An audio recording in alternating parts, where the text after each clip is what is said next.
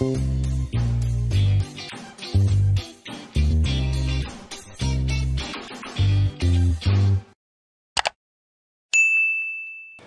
எல்லாரும் எப்படி இருக்கீங்க? Welcome back to chef Dheena's kitchen. இன்னைக்கு நம்ம கிச்சனில் பார்க்க போது சாம்பார் சாதம்.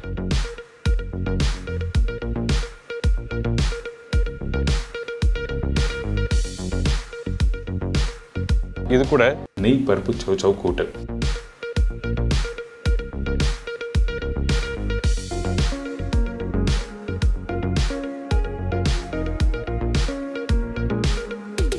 சாம்பார் சாதத்துக்கு தேவையான பொருட்கள்: பச்சை அரிசி 300 கிராம், தோரம்பருப்பு 150 கிராம், மிக்ஸ் வெஜிடபிள் 1 பவுல், சின்ன வெங்காயம் 100 கிராம், பெரிய வெங்காயம் 2 நம்பர், பெரிய தக்காளி 2 நம்பர், காய்ந்த மிளகாய் 5 நம்பர், மஞ்சத்தூள் 1/2 டீஸ்பூன், தனியா powder 1.25 table spoon, chilli powder 3/4 table spoon, சீரகம் தாளிப்புக்கு தேவையான அளவு, கடுகு தாளிப்புக்கு தேவையான அளவு, புளி ஒரு பெரிய லெமன் சைஸ், கருவேப்பிலை தேவையான அளவு, கொத்தமல்லி தேவையான அளவு, பெருங்காயம் சின்ன துண்டு, முந்திரி பருப்பு தேவையான அளவு, காய்ந்த திராட்சை தேவையான அளவு, உப்பு தேவைக்கேற்ற, நெய் 5 டேபிள் ஸ்பூன், நெல்லெண்ணெய் குக் பண்ணுறதுக்கு தேவையான அளவு.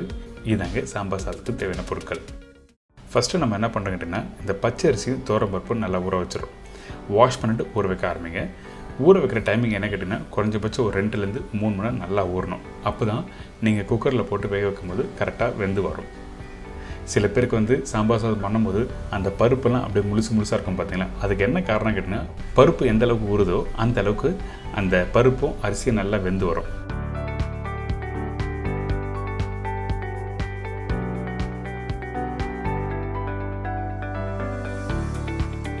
இதுக்கு பிறகு மஞ்சத்தூள், உப்பு,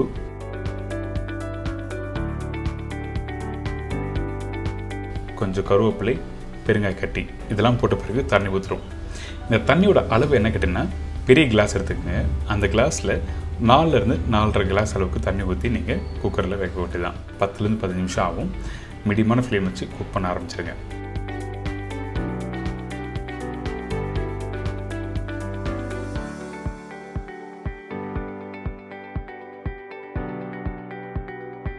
இப்போ ஓப்பன் பண்ணி பார்த்தீங்கன்னா, அந்த அரிசியும் பருப்பும் நல்லா வெந்திருக்கும் பாருங்கள். மேலே அந்த அரிசி கொஞ்சம் முழுசாக இருக்கும். இந்த இடத்துல கொஞ்சம் நெய் போட்டு நல்லா மிக்ஸ் பண்ண ஆரம்பிங்க. கீழ்ப்பகுதியில் பார்த்தீங்கன்னா அந்த அரிசி நல்லா வெந்திருக்கும், மசிஞ்சு வரும். இந்த மாதிரி தான் இருக்கணும் நீங்கள் குக் பண்ணி முடித்த பிறகு. இதெல்லாம் கரெக்டாக நீங்கள் வீட்டில் பண்ணிங்கன்னா உங்களுக்கு சாம்பார் சாதம் டெக்ஸ்சர் சூப்பராக வரும். சில பேர் சாம்பார் சாதம் பண்ணுவாங்க, ஆனால் சாம்பார் தனியாக இருக்கும், அரிசி தனியாக இருக்கும். அதே டைமில் அந்த டெக்ஸ்சர் கரெக்டாக கொடுக்காது. அதனால தான் உங்களுக்கு தெளிவாக எப்படி பாயில் பண்ண சொல்லியிருக்கேன். இதுக்கப்புறம் இந்த சாம்பார் மசாலா எப்படி ரெடி பண்ண போகிறோம் பார்க்கலாம். ஃபஸ்ட்டு நல்லெண்ணெய் ஊற்றிருக்கேன். அதுக்கப்புறம் கொஞ்சம் நெய். இந்த நெய்யும் நல்லெண்ணெய் சூடான பிறகு கடுகு, சீரகம் தாளிப்பு போட்டிருக்கோம்.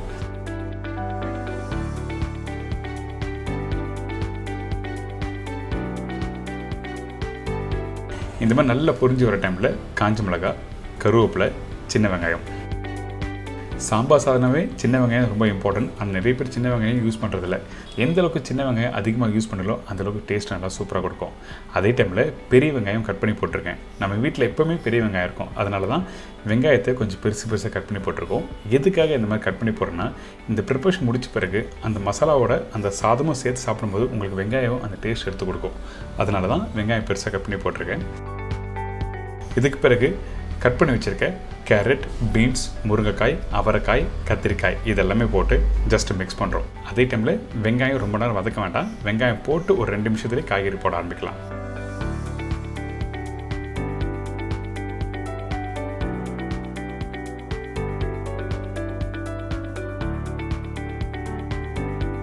இதுக்கு பிறகு தக்காளி போட்டிருக்கேன். இந்த தக்காளி க்யூப்ஸ் மாதிரி கட் பண்ணி போட்டிருக்கோம். இப்போது மஞ்சத்தூள் போட்டிருக்கேன். தனியா பவுடர். நான் சாம்பார் பவுடர் எதுவும் யூஸ் பண்ணவே இல்லை. ஏன்னா நிறைய பேர் வீட்டில் அந்த சாம்பார் பவுடர் அரைச்சி வச்சிருக்க மாட்டாங்க. உங்களுக்கு வேணா அந்த சாம்பார் பவுடர் எப்படி பண்ணுறது சொல்லி லிங்க்கும் கீழே கொடுத்துருக்கேன், நீங்கள் செக் பண்ணிக்கலாம். இப்போது தனியாத்தூள் போட்டாச்சா? இதுக்கப்புறம் சில்லி பவுடர் போட்டிருக்கேன். இதெல்லாம் போட்ட பிறகு ஜஸ்ட் மிக்ஸ் பண்ணுங்கள். அதிகபட்சம் 1 நிமிஷம் நீங்கள் மிக்ஸ் பண்ணி குக் பண்ண ஆரம்பிக்கலாம்.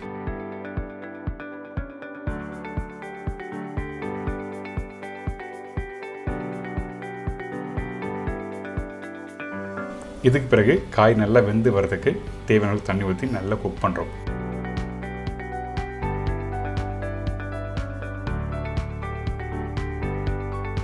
இந்த இடத்துல கவனமாக கவனிக்க வேண்டிய விஷயம்னா சில பேர் புளி உடனே ஊற்றிடுவாங்க. புளி ஊற்றக்கூடாது. அதனால் நம்ம என்ன பண்ணுறோன்னா ஒரு மூடி போட்டு காய் வெந்த பிறகு தான் புளி ஆட் பண்ணுறோம். எதுக்காக புளி எடுத்த உடனே ஊற்றக்கூடாது சொல்கிறேன்னா காரணம் இருக்குது. அந்த மசாலா வெந்து வரதுக்கு டைம் எடுக்கும். நீங்கள் எடுத்த உடனே புளி ஊற்றிட்டீங்கன்னா அந்த காய்கறிலாம் வேக வேக அந்த டெக்ஸ்சர் மாற ஆரம்பிச்சிடும். அதனால தான் இந்த மசாலா காய் நல்லா வெந்து வரட்டும். அதுக்கப்புறம் கரைச்சி வச்சுருக்க புளியை இந்த இடத்துல யூஸ் பண்ணுறேன்.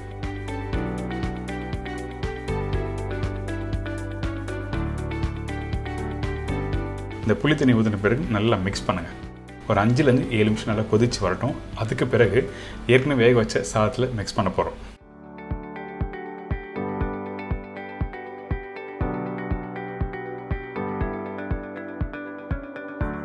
இப்போ ஆல்மோஸ்ட் ரெடி ஆகிடுச்சு.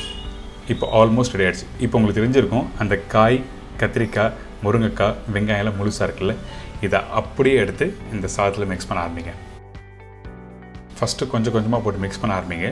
அப்போ தான் மிக்ஸ் பண்ணுறதுக்கு கொஞ்சம் ஈஸியாக இருக்கும். அதனால தான் இந்த மாதிரி கொஞ்சமாக போட்டு மிக்ஸ் பண்ண சொல்கிறேன்.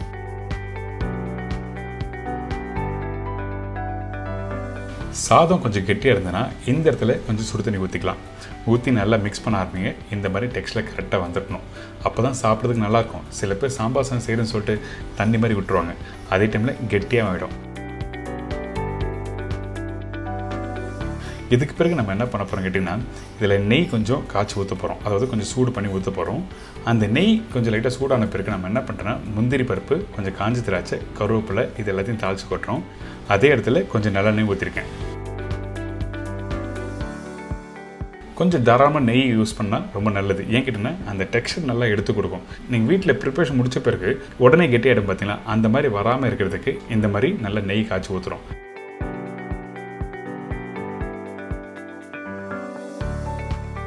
முந்திரி பருப்பு, காஞ்சி திராட்சை, கருவேப்பிலை இதெல்லாம் போட்டு நல்லா மிக்ஸ் பண்ண ஆரம்பிங்க. இந்த மாதிரி பண்ணும்போது குறைஞ்சபட்சம் 2 மணி நேரம் அந்த டெக்ஸ்சர் அப்படியே இருக்கும்.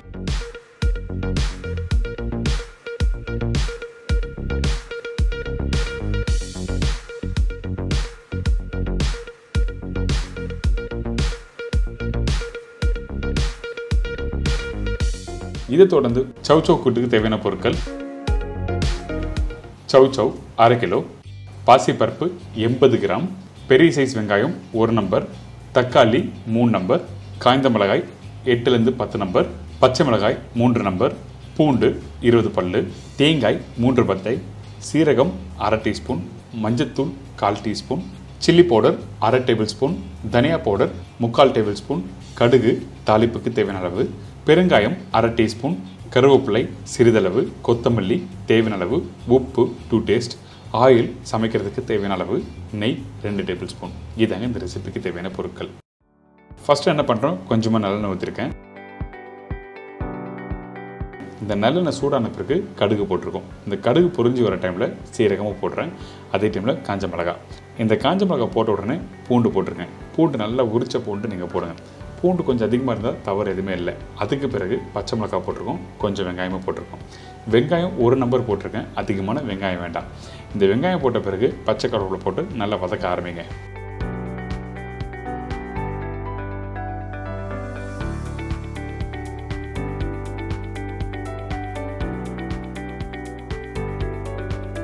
கொஞ்சம் லைட்டாக ஒரு 50% அளவுக்கு வெங்காயம் வதங்கி வர டைமில் நம்ம என்ன பண்ணுறோம், கட் பண்ணி வச்சுருக்க தக்காளியை இந்த இடத்துல யூஸ் பண்ண போகிறோம். அதனால் கரெக்டாக ஒரு 50% அளவுக்கு வதங்கட்டும். அதுக்கு பிறகு தக்காளி போட ஆரம்பிக்கிறோம். தக்காளி நீங்கள் பொடிசாக கட் பண்ண வேண்டிய அவசியமே இல்லை. ரஃபாக கட் பண்ணி போட்டாலே போதும்.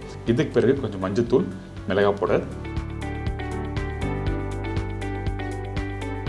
தனியா பவுடர், பெருங்காயம். அதிகமான பவுடர் மசாலா நான் அதிகமாக யூஸ் பண்ணல. காரத்துக்கு பச்சை மிளகாய் நீங்கள் போட்டுக்கலாம். இதுக்கு பிறகு நம்ம என்ன பண்ணுறோம், அந்த தாளிப்போட இந்த வெங்காயம், தக்காளி, மசாலா எல்லாத்தையும் நல்லா மிக்ஸ் பண்ணிவிட்டு அதுக்கப்புறம் கட் பண்ணி வச்சுருக்க இந்த சவ் சவ் போடுறோம். சவ் சவ் மேலோட்டமாக தோல் எடுத்துகிட்டு அதுக்கப்புறம் இந்த மாதிரி பெருசாக கட் பண்ணி போடுங்க. நார்மலாக கூட்டுனாவே என்ன பண்ணுவோம், வீட்டில் நல்லா பொடிசாக கட் பண்ணி போட்டுருவோம். ஆனால் சாப்பிடும் போது அந்த பருப்பும் தேங்காயோட அந்த காய்கறியே தெரியாது. அதனால தான் நம்ம என்ன பண்ணுறோம், இந்த அளவுக்கு பெருசாக க்யூப்ஸ் மாதிரி கட் பண்ணி போட்டிருக்கேன். இப்போ இந்த காய் போட்ட பிறகு நல்லா மிக்ஸ் பண்ணுங்கள்.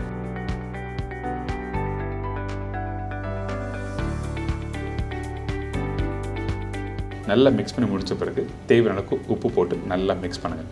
ஒரு 2 நிமிஷம் வதங்கட்டும். அதுக்கு பிறகு தேவையான அளவுக்கு தண்ணி ஊற்றி இதை நல்லா வேக வைக்க போகிறோம்.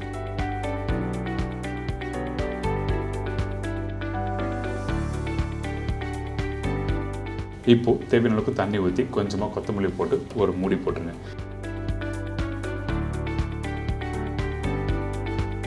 இந்த காய் நல்லா வேகட்டும். ஒரு 80% அளவுக்கு வெந்த பிறகு அடுத்த ஸ்டேஜ் நம்ம போகிறோம். அதுக்கு முன்னாடி நம்ம என்ன பண்ணுறோம் கேட்டிங்கன்னா, நம்மக்கிட்ட இருக்க அந்த தேங்காய் இருக்குல்ல, அந்த தேங்காய், ஒரு பச்சை மிளகாய், சீரகம் இது எல்லாத்தையும் ஒன்றா போட்டு அரைக்க ஆரம்பிக்கிறோம்.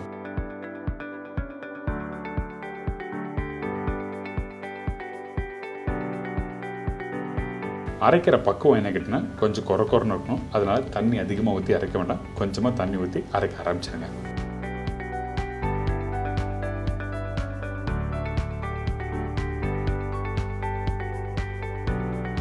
நைஸாக அரைச்சி யூஸ் பண்ணால் உங்களுக்கு அந்த கூட்டு சாப்பிட்ற ஃபீல் இருக்காது. அதனால தான் இந்த மாதிரி கொரன்னு அரைச்சிருக்குன்னு சொல்கிறேன்.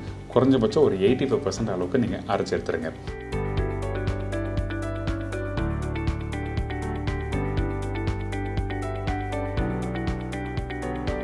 இதுக்கு பிறகு நம்ம என்ன பண்ணுறோம் கேட்டிங்கன்னா, ஏற்கனவே சௌச்சோ வேக வச்சோம்ல, அந்த சௌச்சோ எப்படி வெந்திருக்குன்னு சொல்லி பார்த்து இந்த தேங்காவை அதில் போட்டு மிக்ஸ் பண்ணி வேக வைக்க போகிறோம். ரொம்ப ஈஸியான ப்ரிப்பரேஷன் தான். ஸ்டெப் பை ஸ்டெப்பாக பண்ணுங்கள், கரெக்டாக உங்களுக்கு சூப்பராக வரும். இப்போ இந்த சௌச்சோ எந்த அளவுக்கு வெந்திருக்குன்னு சொல்கிறேன். கரெக்டாக ஒரு 80% அளவுக்கு வெந்திருக்கணும். நீங்கள் காய் கையில் எடுத்திங்கன்னா வெந்த மாதிரி இருக்கணும், ஆனால் கொஞ்சம் ஆடாக இருக்கணும். அந்த அளவுக்கு வேக வச்சு எடுத்த பிறகு ஏற்கனவே அரைச்சி வச்சுருக்கேன் அந்த தேங்காய் பேஸ்ட் இதில் போடுறோம். இந்த தேங்காய் பேஸ்ட்டு போட்ட பிறகு நல்லா மிக்ஸ் பண்ணுங்கள். மிக்ஸ் பண்ணிவிட்டு கரெக்டாக ஒரு 5லேருந்து ஒரு 8 நிமிஷம் வேகட்டும். அதுக்கு பிறகு வேக வச்ச பாசிப்பருப்பு இதில் யூஸ் பண்ண போகிறோம். ஏன் கேட்டிங்கன்னா, அந்த தேங்காய் ரொம்ப நேரம் குக் பண்ணக்கூடாது. அப்படி குக் பண்ணலாம் அந்த டெக்ஸ்சர் மாறும். அதனால தான் கரெக்டாக ஒரு 5 to 8 மினிட்ஸ் நல்லா குக் பண்ண சொல்கிறேன். இதுக்கு பிறகு பாசிப்பருப்பு வேக வைக்கும்போது மஞ்சத்தூள் மட்டும்தான் போட்டிருக்கேன். அதே டைமில் அந்த பருப்பு நல்லா மசிஞ்சிருக்கணும். மசிஞ்ச பிறகு இந்த தேங்காய் இந்த காய்கறியோட போட்டு நல்லா மிக்ஸ் பண்ணி ஒரு 2 கொதி வரட்டும்.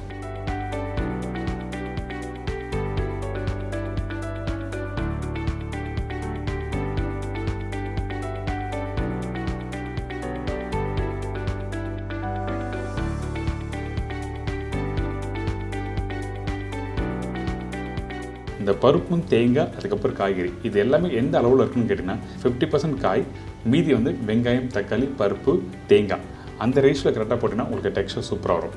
இதுக்கப்புறம் நெய் சௌச்சோ பருப்பு கூட்டு சொன்னோம் பார்த்தீங்களா, அதனால் கடைசியாக நெய் போடணும். அதிகமாக நெய்யும் யூஸ் பண்ணக்கூடாது. அந்த பருப்போட நெய் மிக்ஸ் பண்ணி சாப்பிடும்போது நல்லாயிருக்கும். அதுக்கு பிறகு ரஃபாக கட் பண்ணி வச்சுருக்கேன். ஒரு தக்காளி போட்டிருக்கேன். கொஞ்சம் கொத்தமல்லி போட்டு மிக்ஸ் பண்ணி வச்சுருக்கேன். அடுத்து நம்ம என்ன பண்ணுறோம் கேட்டிங்கன்னா, திருப்பி தாளிப்பு போட போகிறோம். அதனால் கொஞ்சமாக எண்ணெய், சீரகம், காஞ்ச மிளகாய் தாளிப்பு போட்ட பிறகு பூண்டு இடித்து போட்டிருக்கேன். இந்த இடத்துல பூண்டு வந்து வித் ஸ்கின்னோட இடித்து போட்டிருக்கோம். கொஞ்சம் லைட்டாக வதங்கட்டும்.